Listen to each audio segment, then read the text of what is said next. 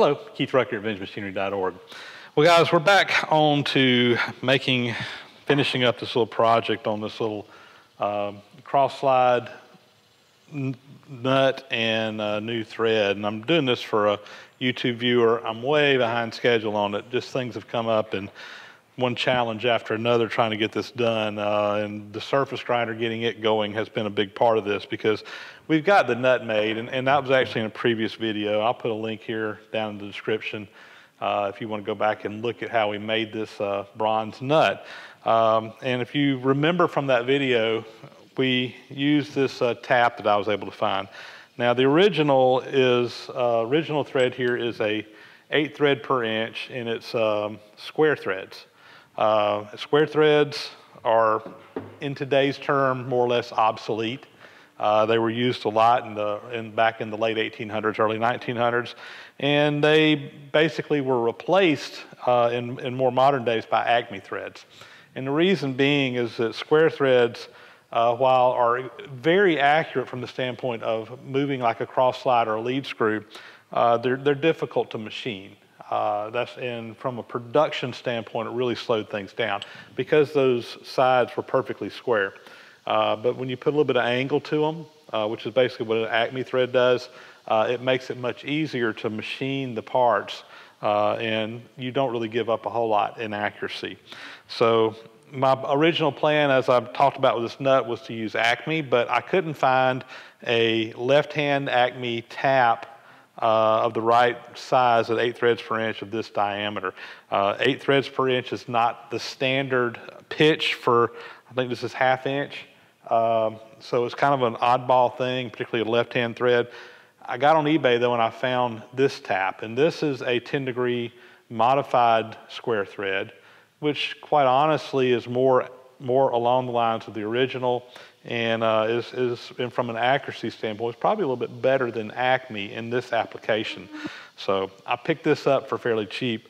That's what we use. Now the challenge is I got to make the actual thread.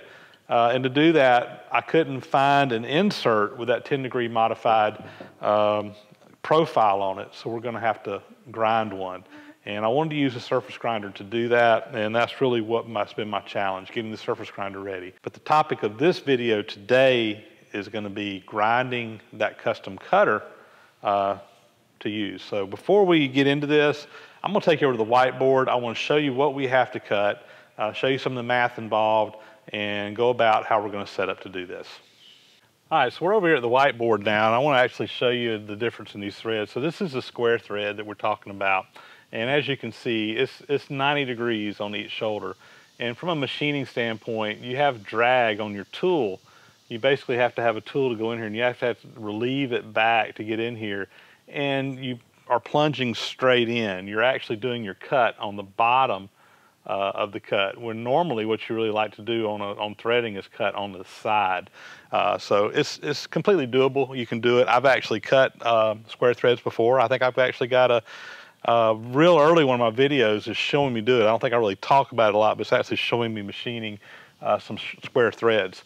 But it's difficult. So again, when you put a little profile on here, put a little angle on there, you can actually start cutting off that side. Makes it much easier.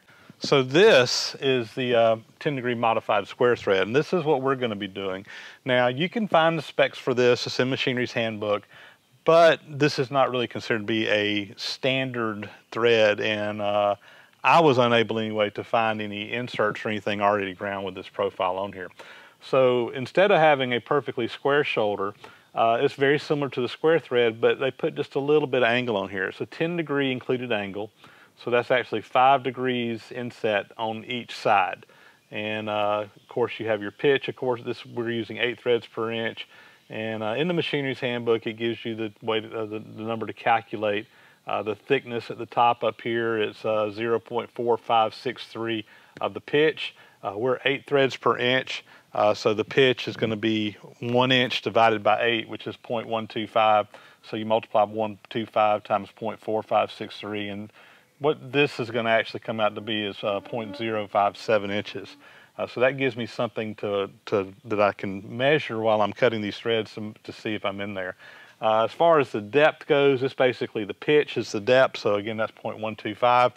In reality, Machinery's Handbook says you need to have some clearance, so additional depth in there, but it doesn't specify what that clearance is. So since we've got the nut already made, we're just going to machine this thread form to fit the nut. So we'll actually be testing the nut over there on there. But that 0.125 number gives me something to work off of. I know it's going to probably be a little bit deeper than that. So here's the job of today, and what we're going to be doing in this video is we got to make a cutter. And I'm just going to make this out of high-speed steel. I think I got a 1/4 inch blank. And the top, as you can see, you know, we got to basically match that profile. We'll do that 10-degree included angle, so 5 degrees on each side on there, and we'll have to do some grinding to get that down. Additionally, there's going to have to be some back angle on the bottom. So this is kind of looking at that cutter from the front, and we have to have clearance on there as well. So what we're going to be actually grinding on the surface grinder is going to be a compound angle. Now this clearance, it's a bit of an arbitrary number. 15 degrees is kind of a standard to use. It doesn't have to be exactly 15. It could be a little bit more, a little bit less, and it'd probably be just fine. But we're going to go with 15 degrees on that back angle. So basically what we've got to do is set up to grind both a 5-degree angle and a 15-degree angle at the same time on that cutter head, or on that cutter. And to do that, I'm going to use a compound sine plate on the surface grinder. So let's go over here and we'll get that set up and show you the process. So we're going to be setting all this up over here on the surface plate, and I want to make sure I got the surface plate clean. Now a lot of people will use a surface plate cleaner, which is perfectly fine. When I took my scraping class, Richard King, who teaches the class, says, hey guys, just use Windex. It's cheap, you got it around the house, and basically it does everything that surface plate cleaner does. So set that down. What I'm going to do is just squirt it down real good. I'm going to take some clean paper towels. We'll wipe this up. I'm just trying to make sure we got all the grit, dust, all that kind of good stuff off of here. We'll just wipe her down real good. And after that's done, we'll just let this dry. And it just usually takes a couple of seconds once you get all of it off, and I can actually see it drying right here in front of me. So we'll give that a second to dry off. Okay, with the surface plate nice and dry now, I'm going to make sure my hands are clean, and and we're just going to kind of wipe this off again with your hands. And even after that cleaning, you know, I can feel just a little bit of dust, and it's probably just a lint off of that rag more than anything else. But it's amazing what your hand can feel on here. And you want to just get this perfectly clean. Anytime I come up to use the surface plate, I'll always wipe it with my hand before I actually put anything down on it. Even if I have blue on it, I'm going to take it and wipe my hand on there and take any dust off. So anyway, this is nice and clean. So let's go ahead and get set up to set up my angle block, sine plate. All right, I got my compound sine plate here. And I've already stoned the bottom of this. Anytime I use this, I always stone it real quick. Again, I'm just going to wipe the surface plate, even though it's only been a couple of seconds. Make sure we don't have any dust over here. And we will gently put this down on the surface plate. Okay, so let me zoom in on this and kind of show you this sine plate and how it works. So this is my compound sine plate that we're going to be using today. Now, a sine plate is similar to a sine bar, and basically it's used for making a very precise angle. And you do that. If you look on this, it's hinged in one direction, so it hinges in this direction, and it also, in this case, hinges in this direction as well. So you can actually do a compound angle with this. Now, the reason it's called a sine bar or sine plate is to calculate your angle, you have to use some trigonometry and the sine function to calculate how much blocks or how much material you want to put up underneath this to get the angle that you want. So I know that from the center of this pin here over to there's a little bar up under the bottom, that's exactly 5 inches. So you basically calculate, what you have to calculate is this side of a right triangle. We know that the hypotenuse is always 5 inches, and we can use some mathematics to calculate how much material we need to put up underneath this using gauge blocks. And we have to do that in both directions in this case on this particular plate. So again, let's do some math. We'll calculate those values in there for how much we have to jack it up in the 2 directions to get the angles that we want. All right, so back to the whiteboard and some good old-fashioned mathematics here. This is actually going to be trigonometry. So remember back when you took algebra and trigonometry back in high school and you said, oh, I'll never need that stuff. Today we're going to need it. So here's the problem. We've got to solve for how high of a stack of gauge blocks we need to put under this side here in a right triangle. So we know what we want our angle to be. We know the length of the hypotenuse, C, and we need to solve for A. And the mathematic formula to do that is actually fairly simple. What you need to do is calculate the sine of this angle here and just simply multiply it times this side here, and that will give you this value. So side A equals sine of big A times the length of side C. So to calculate sine, there's multiple ways of doing it. If you got a good scientific calculator, you can just punch it right in. That's the easiest thing to do. If you don't have that, you can go to your machinery's handbook, and inside your machinery's handbook, there in the very front, there's a whole set of trigonometric tables that will tell you these values. So I can look up the sine of 5 degrees. It's 0.08715. The sine of 15 degrees is 0.25882. So I multiply these 2 numbers times 5, and that tells me how high my stack needs to be. So for a 5-degree angle with a 5-inch sine here, or side, my stack needs to be 0.4358 inches high. And for 15 degrees, it needs to be 1.2941 inches high. And I'll show you how to do this on a scientific calculator real quick. So to do this, I'm just going to use the calculator on my iPhone here. So I've got a little app on here for calculator. This is just the standard one that comes in here. When it comes up, normally in this mode, it's just a regular calculator. But if you turn your phone sideways, it turns into a scientific calculator. You get a whole nother set of functions.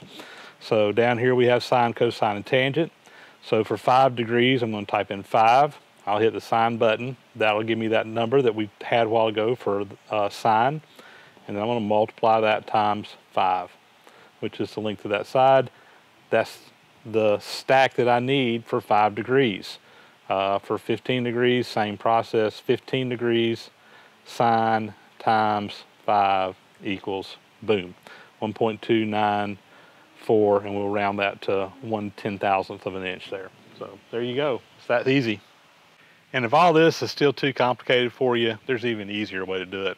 You can actually go to the SuburbanTool website. SuburbanTool makes sine plates and sine bars along with a lot of other tools. And they actually have a little form on their website that you can put in the length of your side here, 5 inches, put in your angle, and it'll calculate these numbers for you right there on the website. So multiple ways of coming up with these stacks that you need to put under your sine bar or plate. So now I need to put together my stacks to go up underneath the sine plate here. And I got 2 of them. So the first one we're going to do is the 5-degree stack, which again is 0.4358 inches.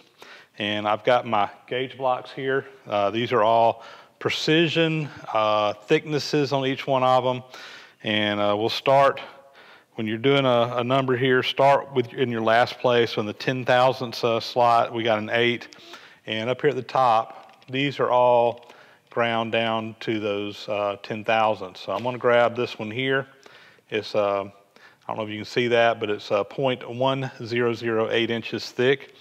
And to keep track of this, I'm going to put my starting number in here, 0.4358. Okay. I'm going to subtract from that the first block I'm going to put in here, which is 0.1008. And I've got 335 thousandths to go. So again, I go to my last place here. I want to find something that ends with a 5, And actually, I'm going to go to 35. So I pull out my gauge block here that is 0.135. So I'm going to subtract from that, minus 0.135. And that leaves me with 200 thousandths to go. So I grab my 200 thousandths gauge block here, and we'll just ring these together. So I usually just put a little oil on them, kind of rub them together, and they're so flat they should stick. And so now we've got a stack here, and I want to verify my gauge blocks are not as good as a new set.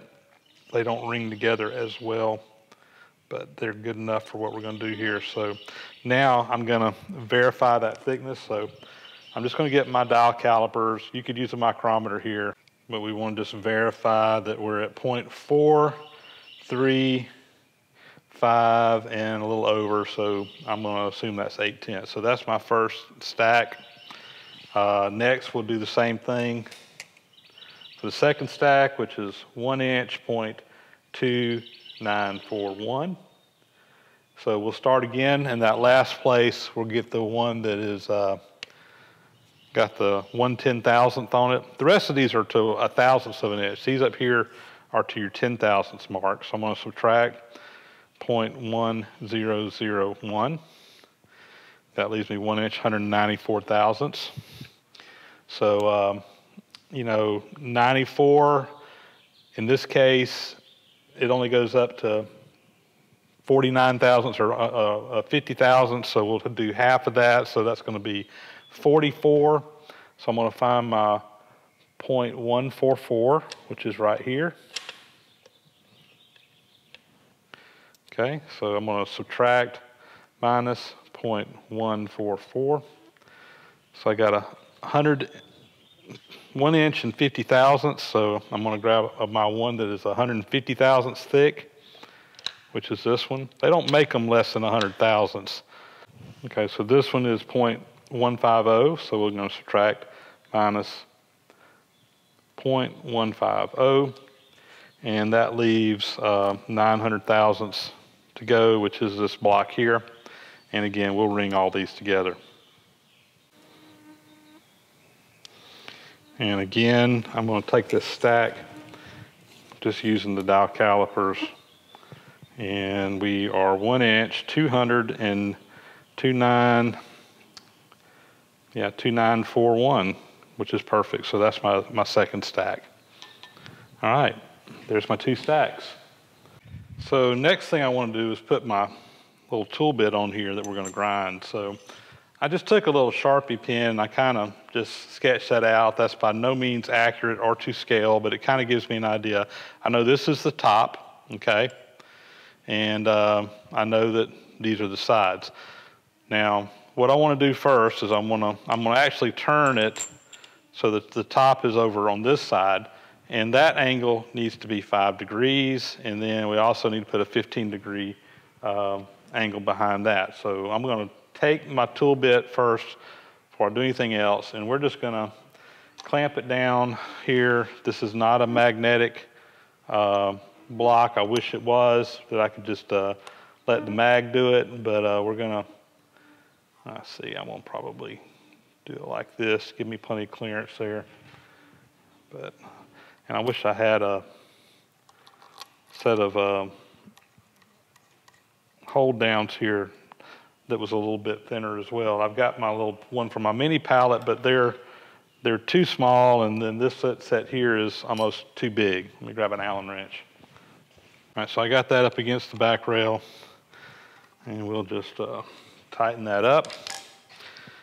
And so again, I know that my first angle needs to come up this way. I want it to come up to 5 degrees. So that's in this direction. I'm going to wipe down here. I'm going to take this stack and we'll put it right up under there and let this come down onto that. So now this plate is tilted 5 degrees in that direction. And I'm just going to take my Allen wrench here and we'll tighten these clamps up down here There's one on each side, and that will just hopefully keep this thing from turning at all. A lot of these Sine plates will have straps on the side. These you just tighten down here, and now that's not moving. So then the next thing I want to do is I want to put that 15-degree back angle. So this will be the top of the cutter, so the angle needs to go in this direction. And for that, just like before, I have my stack for 15 degrees. I'm going to pull this up. We'll wipe both of those down, make sure they're clean. Put our stack in there. Let that go down. And this one here, it actually uses a wrench to tighten up those hinges. And now we've got this set up. We'll leave the blocks in there.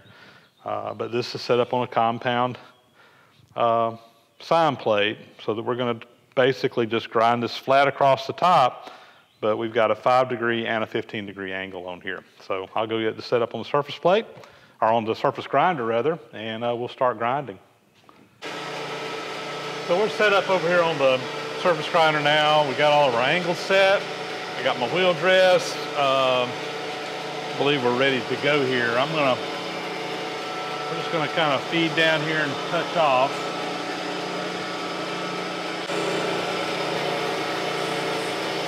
And I believe we're touching right there. Yeah. I'm just going to start slowly grinding this down. Well, that's about a 3/1000th pass.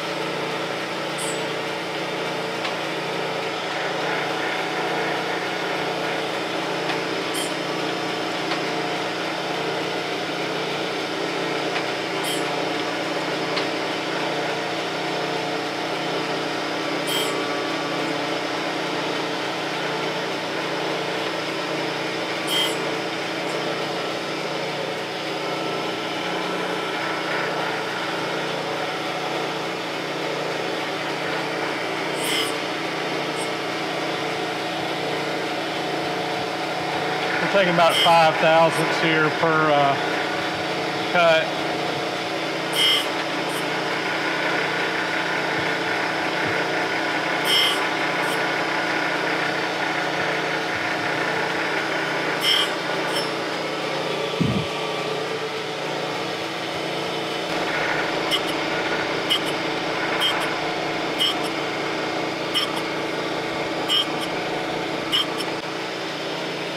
I think that's probably good for that side. I'm going to flip it around and get the other side set up now. Well, I'm back over the surface plate, and we had to do some little reconfiguring to our Sine plate to get our angles right for the next one. We're doing the same angles, but because of the way this thing tilts, I had to rotate it a little bit and get it set up on a different corner. But we want to do the same thing. So this is the top. We want it to face at 5 degrees going in that direction. So I'm going to lift it up this way, clean these. I'll put my gauge block stack right here. And then we want to have the relief going in the other direction back here. So that's going to lift up the, here we'll put the 15-degree stack on this side, and we should be ready to go. So I'm going to get all my hinges tightened down. We'll go set this up on the surface plate or on the surface grinder, and we'll grind our next set of angles there. So feed down.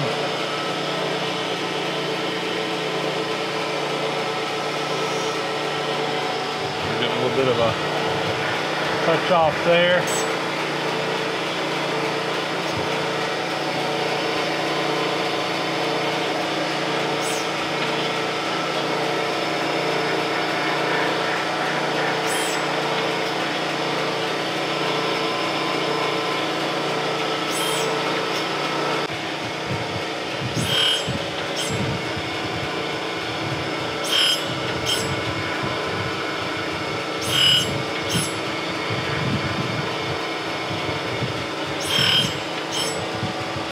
We got our geometry right now. Now I got to work on getting that ground down to the proper thickness. So it's going to take some passes here.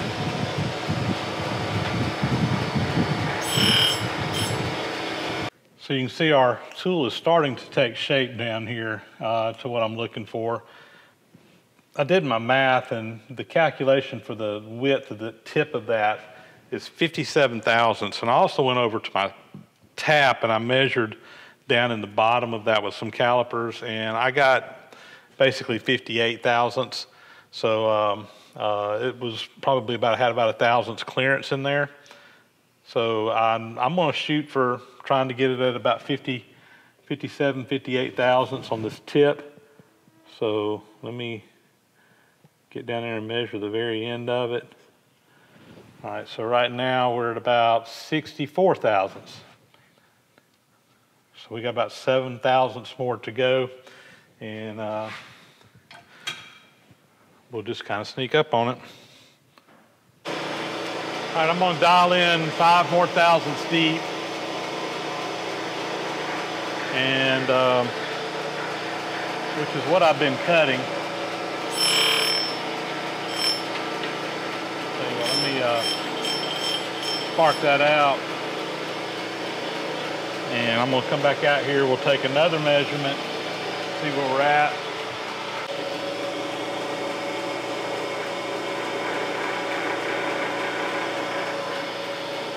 All right, so that actually put me at, I'm right on 58 thousandths after I sparked out. And I actually think that's where I'm going to leave it. Yeah, I think I'm going to leave it right there. So I think this cutter is done. All right, so let's show you what we got. There's our profile on there. Again, that's 5 degrees on each side, 10 degrees total. If you look on the bottom, of course, that's just down to a knife point on the bottom. I think what I'm going to do is just go over to the grinder. I'm just going to kind of zip some of that off, just take some of that. And I think I'm also going to put a little bit of a leading different edge on the front, a little different angle on the front. I just do that by hand on the hand grinder, and then we can hone this thing up, and I think we'll be ready to go. I came in here with the tap, and it goes right down in there really nicely. It looks like it's just a teeny tiny bit wide in the bottom, but I want to make that groove just a little bit wider so I have some clearance in there. So that's going to be just fine. So I think the grind is good. Like I said, let me go clean it up on the grinder, hand grinder a little bit, and hone it up. We'll be ready to start cutting some threads. Well, there we go, guys. That's all honed up good and sharp. So I think in the next video, we'll be hopefully making that screw and cutting some left-handed 8 thread per inch, 10-degree modified square threads. Well, that's going to be a wrap on this one, guys. Some tool grinding 101. Really nice to have the surface grinder.